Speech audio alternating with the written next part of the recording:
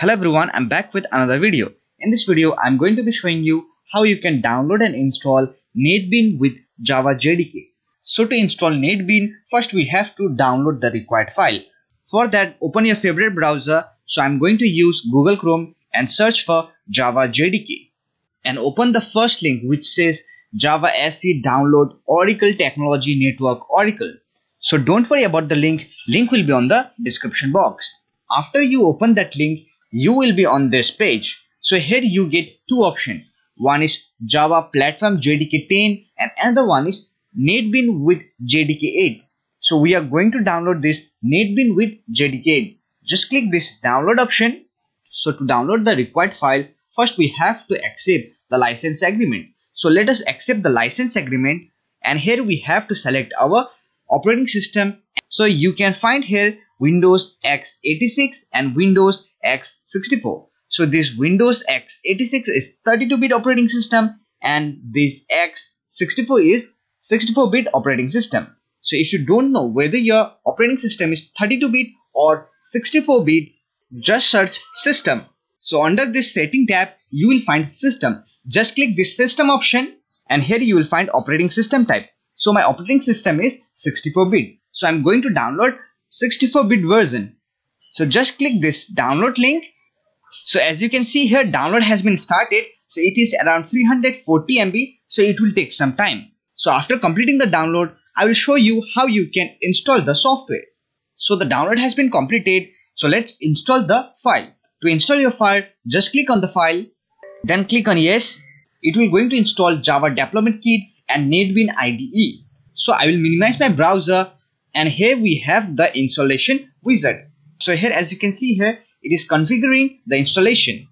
So here we get the welcome screen. So here we have welcome to JDK 8 updates and NetBeans IDE 8.2 installer. So as you can see here, the installation size is 795 MB. So just click on next. So this is your Java JDK folder. So don't change the default location. Just click on next. And this is your NetBeans IDE location. Don't change anything, just keep it default and then click on next and then click on install. So it is installing Java JDK and NetBeans IDE. So it is around 795 MB, so it will take some time. So the installation process has been successfully completed. So here it will ask you to select this contribute to the JetBeans project by providing anonymous user data. I will suggest you not to check this box. Then click on finish. So here we have the NetBeans IDE. So let us open the NetBeans IDE. So here it is opening NetBeans IDE 8.2. So here we have the IDE. So first let us check the Java version. To check your Java version, just search CMD or command prompt and open command prompt. And here just write Java, then hyphen, then version. Then hit enter. And here you will find your Java version and your Java runtime environment build number. So let me maximize the window. So this is the welcome screen. So I'm just going to close this welcome screen. And to create Java project, just click on file, then click on new project. And here you have to select your category. Here you can develop Java or Java FX. So right now I want to develop Java application. So I will select Java, then Java application. Then click on next. Then give your project name. For now, I'm just going to keep it default. If you want to change, you can change your project name. Then click on next. So it will going to create a Java project for you. So here on this project window, here you will find Java application, your Java project name. And when you expand this, here you will find your source package and your source file. So this is my source file. So application1.java. So .java is the extension of Java file.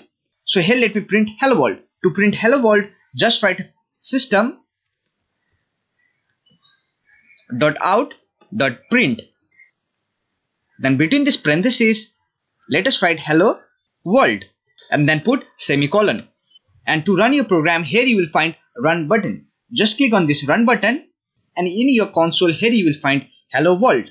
If you want to learn Java programming, I already have a playlist on Java programming for beginners. So don't forget to check that playlist. So the playlist link will be on the description box or it will be on the I button.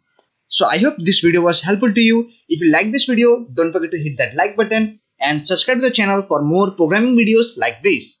Bye for now. See you in next video.